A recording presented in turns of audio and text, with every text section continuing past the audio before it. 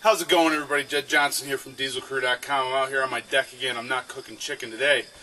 What I'm doing is some leg workouts. I got a little platform here, and I'm doing some rear leg elevated split squats. But I wanted to take a moment and shoot this video to address a question that I keep getting ever since I did August of Arms, 31 Days of Arms, and specifically, the last time I got the question, it was, what are your thoughts on C.T. Fletcher's methods?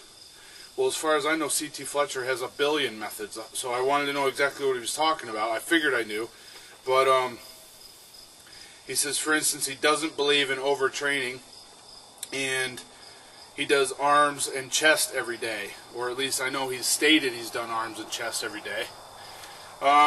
So, first off, I just want to say I don't know C.T. Fletcher. I've never met him. I just learned about him like late last year in one of the YouTube videos that's got like 8 billion views or whatever. So I have no idea. I've never met the guy. I know my share of people. I can tell you one thing. It's obvious that C.T. Fletcher, at least he trains. I have a suspicion that some of these people that put out information and put out videos, I don't even know how much they train anymore. Some of them looks like they don't train at all anymore. So I don't know. So people make statements that C.T. Fletcher takes steroids. Man, I don't know if somebody takes steroids. The last person that I was told took steroids, I've trained with him three different times, and I just figured he was strong and in good shape. I had no indication the guy was on steroids. Everybody else was trying to tell me he was. I really couldn't care less if anybody's on steroids, to tell you the truth. But here's a few things. I just want to take some notes. First off, the dude is jacked, so you know he uses, so you know that he trains, and he's consistent, okay?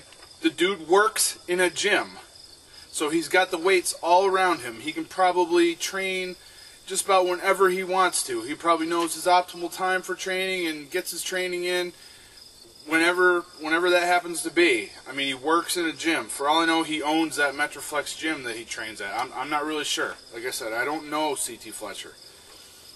The dude's been training for decades. The guy held, the curl record and I think raw bench press records or something like that back in like the early 90s. And back then, I think he was like close to 300 pounds or, at least over 250. 300 pounds might be a little bit heavy, but I've met Big J, Jason English, and I tower over Big J. I've got him by like 4 inches. Big J seems to tower over C.T. Fletcher. So you're looking at somebody that's probably this tall, and for him to be 250, 280, dude's got to be big, thick, dense. He might have been a little fat, but I mean, he must have had a lot of muscle there too. He looks a lot better now. He says he's had, several heart problems or whatever, health problems, and he had to get lighter and healthier. So he's not that heavy anymore. I mean, he's held records. Here's another thing, man. Dude has testimonials. He has people that will vouch for him that his training works. And those people that are vouching for him are just as jacked, if not more so, than C.T. I know that Mike Rashid has put out statements saying that C.T. Fletcher's methods work. And Mike Rashid is slice and dice, cut like cake. So, I mean, that's got to count for something too. C.T. seems to train in a team atmosphere, or at least it always seems like whenever he's working out, he's got like the same 2 or 3 dudes with him. I don't remember their names, but I mean, the same 2 or 3 dudes are almost always there. And then you see the same, 2 or 3 other guys that make appearances every so often. So it's almost like he's in this team structure. And I know that when I was training in a team structure like that, back in the mid-2000s, when I was doing strongman competitions, that was probably the strongest I've ever been when you have that team atmosphere going. I started to touch on that earlier this year when I had 2 or 3 guys that were always here all the time. Since then, things have come up, and that hasn't been going like that recently. But during that time, I mean, you get that team atmosphere, you get the same people that you're comfortable with, you can put up some serious numbers and see a lot of gains in the gym. And the other thing is, the dude probably eats like a stinking animal. he probably has, you know, a fair amount of money coming in. He can buy good food, and he doesn't shy away from it. In fact, I would even say that it looks like he's put on a few pounds recently because he's probably eating a lot. It looks like he's doing a lot of endorsements and appearances lately. I don't want to sound like a complete stalker. I do watch a few videos here and there every so often. But it looks like he eats good too. Now, here's some things that I did notice about CT Fletcher in some of the videos that I've watched. His arms don't seem to straighten out. My suspicion there is it has to do with something with the decreased range of motion that he does. I know on preacher curls he talks about doing 100-pound preacher curls, but the range of motion is maybe 50% of the possible range. And potentially over the years, maybe that's caused some problem where the biceps don't naturally lengthen. I know for the strict curls that he did, you don't have to, it didn't look like he had to have the arms straight. You just had to have him touching with your leg. I don't know that for certain. I'm not 100% aware of those rules. But, you know, the training can cause those types of changes. I know that I've seen videos where he says, I'm all fucked up, where his joints are messed up. You know, he talks about how his arms don't rotate right or something like that. You know, I've got that too. And it happens from the way you train versus the way you take care of yourself. And for too long I didn't stretch. And therefore it's kind of an uphill battle for me to get back to, you know, 100% safe and healthy conditions. But I'm working on it. As far as working arms and chest every day, I just proved that it is perfectly... Someone is perfectly capable of doing arms every day during the month of August. I just did it, and a handful of other people just did it during the month of August. I mean, if anything, my arms feel better now than they did when I started the month of August. So I don't have any, I don't shy away from that at all.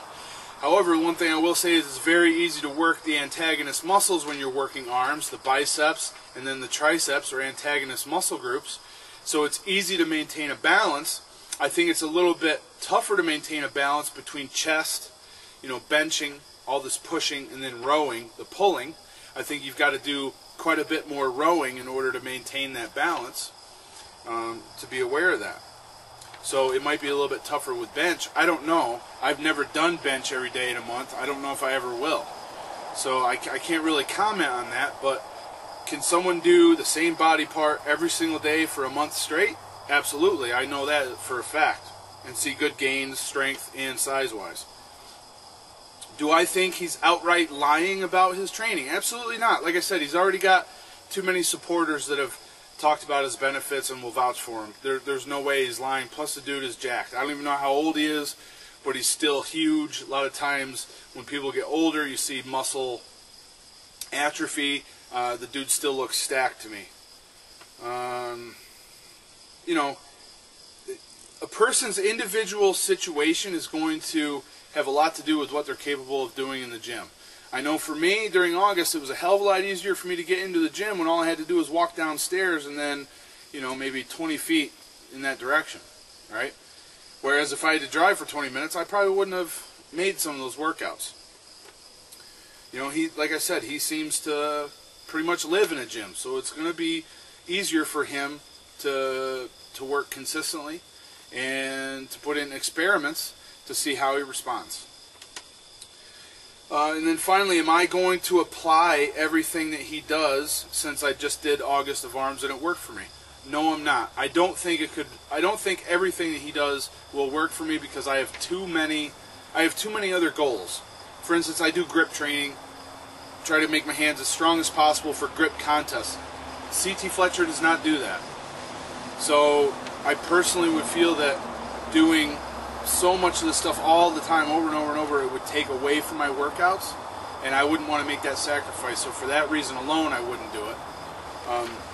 You know, aside of the other stuff, I mean, if I didn't do grip contests, I would give other things a try. I wouldn't take steroids. That's not what I'm saying, but I would give other training methods a try. Hell yeah. If it's working for someone, I want to give that a try. I've never been afraid of experimenting. I don't think anybody should be afraid of experimenting with different training protocols and things along those lines. But if they don't make you better, then scrap them and try something else or go back to what you know works. I think that's important as well. You got to think about this and do things the right way, and it's all about what's getting you results. But as far as training arms every day for a month, absolutely. I think somebody could do that at least for at least 1 or 2 months out of a year, maybe more often. I'd have to try it more. So I hope that's been helpful. Like I said, a lot of people have asked me. I think people are comfortable asking me questions. Plus, you know that I know a lot of people. Just so happens that CT Fletcher is way out in California. I'm in Pennsylvania. Our paths have never crossed. I did put in for a contest that he had one time to go out and train with him, and I believe he was just scared of napalm and didn't select me to go out there and train with him because he knew that I would show him up, and you know, that's just how I feel about that. There's no other reason why he wouldn't select me. I'm that damn cool. But otherwise, that's what I got for you today. I hope it's been helpful. I hope you enjoyed the video. Make sure to subscribe, and all the best in your training.